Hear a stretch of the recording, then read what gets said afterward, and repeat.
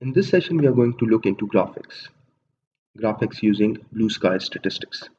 And let's go to this graphics menu here, and we've got different options to choose from. We've got bar charts, we've got histogram, we've got QQPP plots, scatter plots, and a number of different options. Let's say I'm interested in bar charts, just the count of the respondents. So let's click bar chart counts. Here are the options. You can choose your Y variable, which should be scale or numeric variable. You can choose your X variable, which should be factor or categorical variable. You can fill each of your bars with a factor or categorical variable.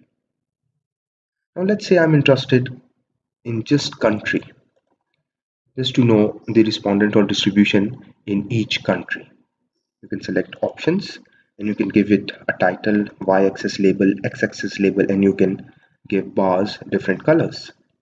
Press OK, and let's press OK. Let's do a very simple bar chart. Now here is a frequency distribution by country. You can see that the most number of respondents are coming from Pakistan, followed by China, then Italy. Over 300 respondents are coming from Pakistan. Now there are just slightly less than 200 respondents are coming from Italy, and over around 300 are also coming from China. Now let's do the same bar chart counts again. Bar chart counts. Now let's say I put in CSR, the first item in the CSR scale. Press OK. Now if you look in here, so in case of CSR1, Pakistan, the overall score is higher in case of Pakistan, followed by China, and then Italy. The problem here is this 1750. This does not actually or precisely depict in terms of the mean score that we are actually interested in.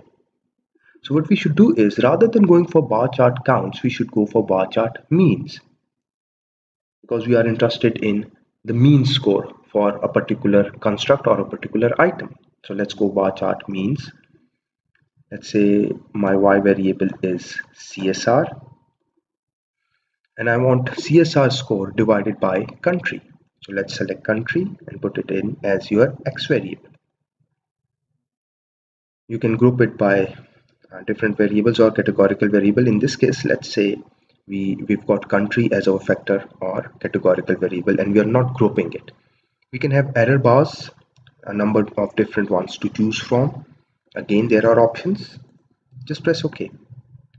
And now it is more meaningful, rather than this number here, which does not depict anything, just the sum of responses. In here, we've got the mean score.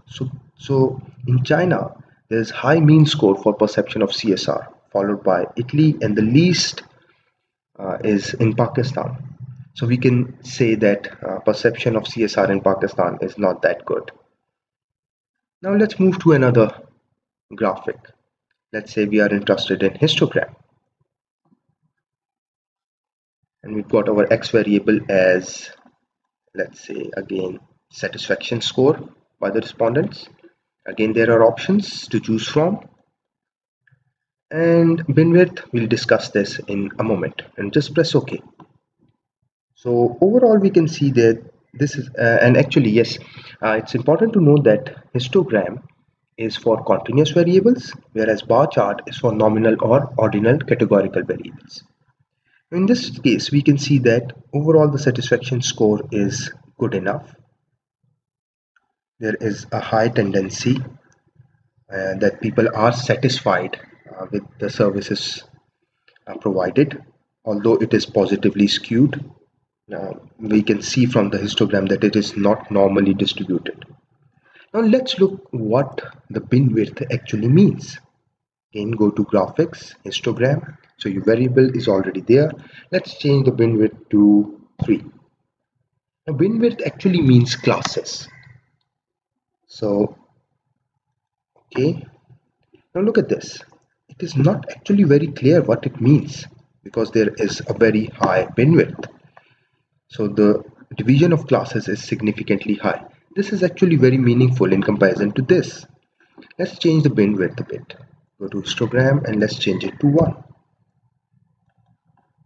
And now here it is. Much more meaningful, and we can say that satisfaction score ranges from 3.5 to 4.5 for the respondents. So this is how you can use histogram or bar charts using BlueSky Statistics.